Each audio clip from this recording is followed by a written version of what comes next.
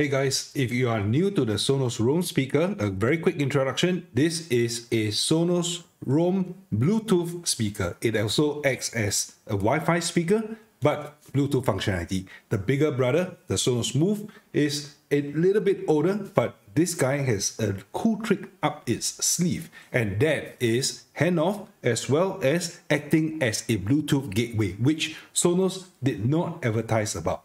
If you are interested, stay tuned and let's dive into this today.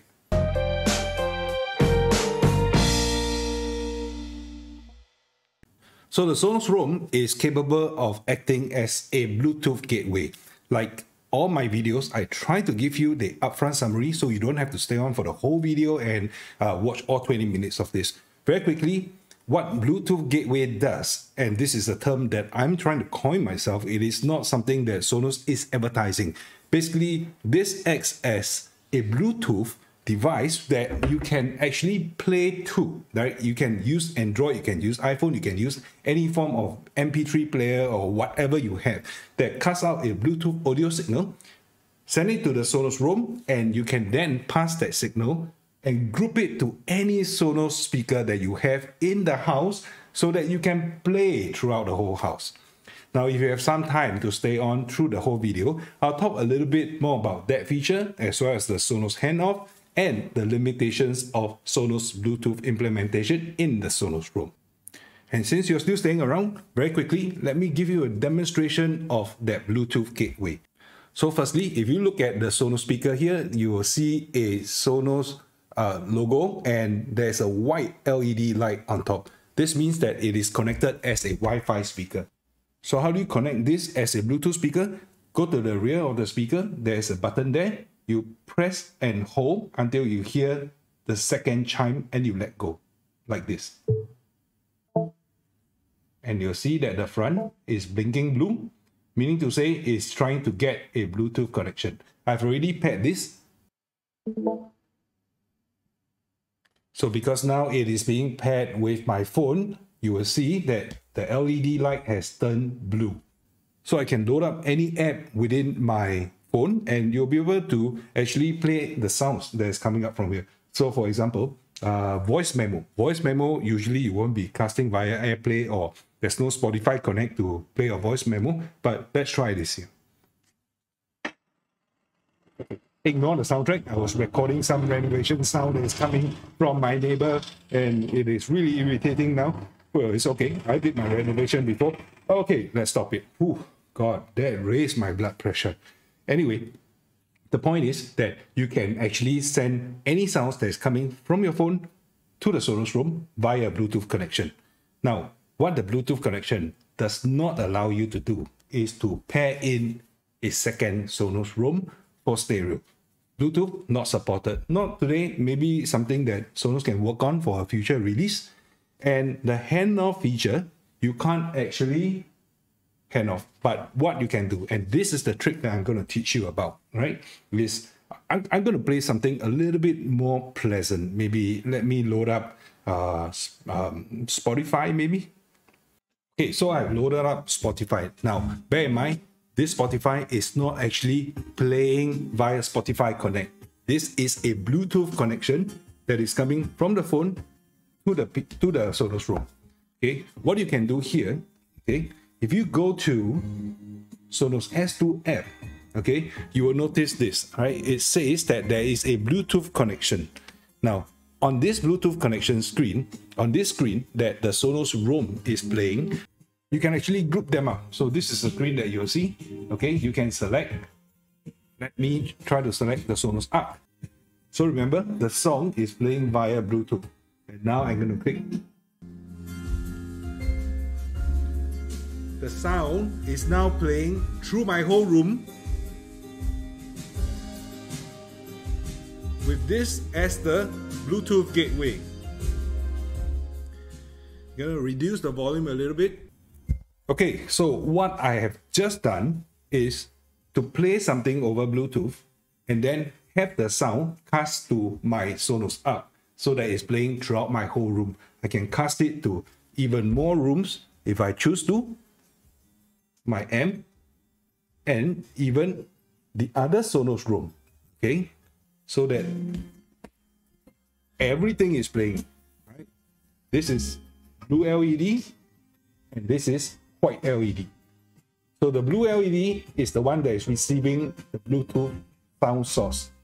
It's casting to the whole Sonos net, and this Sonos Roam, which is on Wi-Fi, is also playing the sound in perfect zero latency, zero lag, no delays across the room. How cool is that? So that's why I say this $169 that you're spending on a Sonos Roam is probably going to be the best Bluetooth gateway that you can find. So not only it acts as a Bluetooth gateway to enable Bluetooth for the whole Sonos setup that you have, it actually acts as a speaker as well. And you can actually stop the song by pressing the play pause button on any of the connected grouped speakers in your house. How cool is that? So that's the Bluetooth gateway, but when you're using Bluetooth gateway, there are some limitations as well, and I'll tell you, you cannot actually use stereo pair in Bluetooth. If you have set this up as a stereo pair in your Sonos Wi-Fi network, the moment you connect one of them to Bluetooth, it will break the stereo pair, and you have to then repair them as stereo in the Wi-Fi mode again. And bear in mind that, when you're out of the house, when you're using Bluetooth, you can't actually use the Sonos S2 app because it requires a Wi-Fi connection to be able to stream the songs. But one thing that Sonos has done to improve the Bluetooth implementation over the last Sonos Move, which is also a Bluetooth speaker, is that it actually allows Bluetooth and Wi-Fi at the same time. And on top of that, the auto true play function actually works via Bluetooth as well. So if you are outside the house, if you are not using the Sonos S2 app, which you can't use outside the house, you're using Spotify, you're using your voice recorder, YouTube, anything, right? And you're connecting to the Sonos Roam using Bluetooth, the auto true play will also kick in to automatically adjust the sound according to its placement and surrounding. On the previous Sonos Move, it wasn't able to do that, but they're going to be releasing that feature of auto true play over Bluetooth for the Sonos Move as well. So Sonos Moves users, those of you who own a Sonos Move, rest assured that feature is coming to you. So one of the features that Sonos has advertised with the Sonos Roam related to the Bluetooth functionality somehow is the audio handoff. So what audio handoff does, it's hard to describe to you, but let me just explain with a very quick demo. I'm going to play a song on my Sonos Arc right here. Okay, so if you can hear, the Sonos Arc is actually playing a song right now. So all I need to do is to take the Sonos Roam, go close up to it, hold on to the pause play button on the top, hear the third chime release, and the song will transfer over. Let me do a quick demo.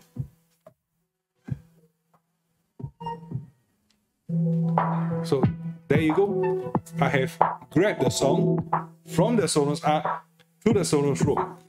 So in theory, what this means is that I'm able to take this song all the way out of the house and I will be able to listen to it. But one slight problem. The only way that this was going to work is that you are playing a song via the Sonos S2 app, which means to say the Arc is playing on Wi-Fi. When you transfer the sound over, it's actually on Wi-Fi, okay? Regardless of whether this is Bluetooth capable or not, it is on Wi-Fi. So technically, when you take this speaker out of the house, out of Wi-Fi range, that song will break. It may play to the end of the song because it has buffered the song down, but it will not know what song to play next because there is no direct connectivity, right?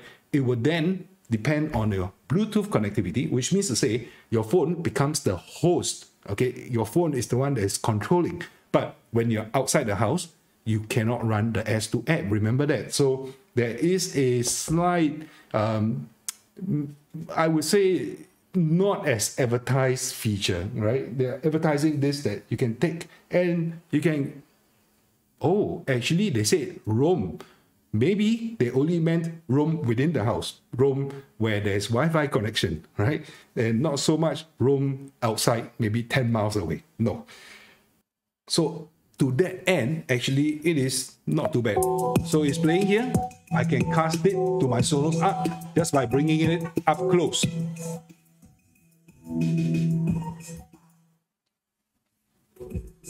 There you go. Now it's not playing on this anymore. It is playing on the Sonos Arc. So that is how the Sonos Handoff works.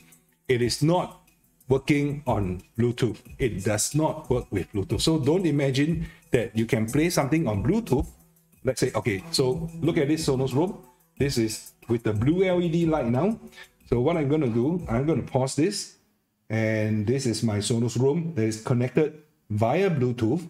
I'll go to my Spotify.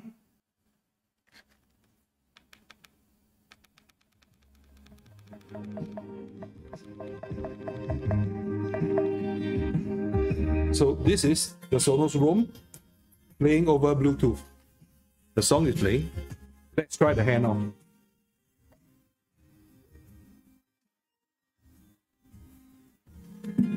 See, it doesn't work because the host is on the phone and this is not the S2 app. And without the S2 app, the Sonos app doesn't know what you're playing. There is no handoff there. But that's it. The group function is still available. You still can group. So earlier, the demonstration, I have done the demo via the group function on the S2 app. So again, a very quick demo of the feature of interest today, which is the audio gateway, the Bluetooth gateway, sorry. So Bluetooth gateway is not something that Sonos has advertised, but I think this is probably the coolest feature of the Sonos Roam. One more time, okay?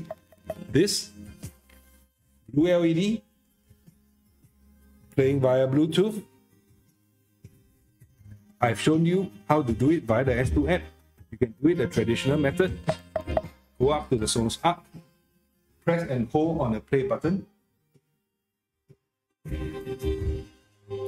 and the song is transferred to the Sonos app. So I hope you found today's episode interesting, and I really love this feature. I wonder why Sonos did not advertise it, but if you are happy with that, do consider subscribing to this channel. If I've brought you value, do consider dropping me some coffee money on my Patreon account. Now, I have not advertised my Patreon account for quite a while already. There are many patrons who are on my Patreon site who have been supporting me quietly over the past few months, and I thank you all for that. I really, really value any form of contribution. So for those of you who are new and have found value in my channel or have gotten some help from me in deciding whether to buy the Sonos Roam or not buy the Sonos Roam, all you could do is to head over to my Patreon account. I'll leave the link in the video description below, or you can scan this particular QR here. Now, scanning this QR will bring you to a Patreon landing page where you can then make a small donation to me as part of my coffee fund. I hope you have enjoyed today's episode. Another way to help me out is to link this video to as many Sonos fans as you know, because I think this particular feature is an underrated, undersold, unadvertised feature of the Sonos Roam. I'll see you in my next video.